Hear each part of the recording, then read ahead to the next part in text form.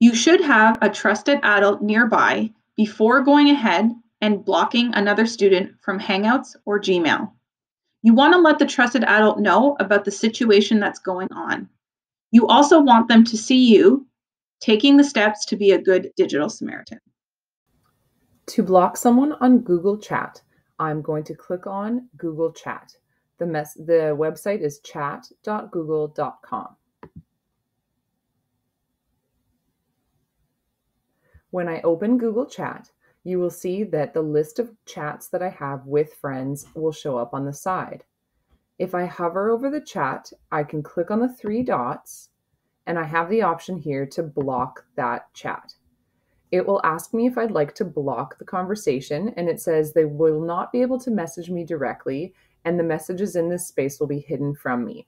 They will still be able to read any messages that I send to that space. If I'm sure that I'm ready to block that user, I'm going to click on block. That student can no longer message me in chats. If I choose to unblock that person down the road, I can go into my chat settings, click on Manage Accounts You Have Blocked, and I can unblock that student here.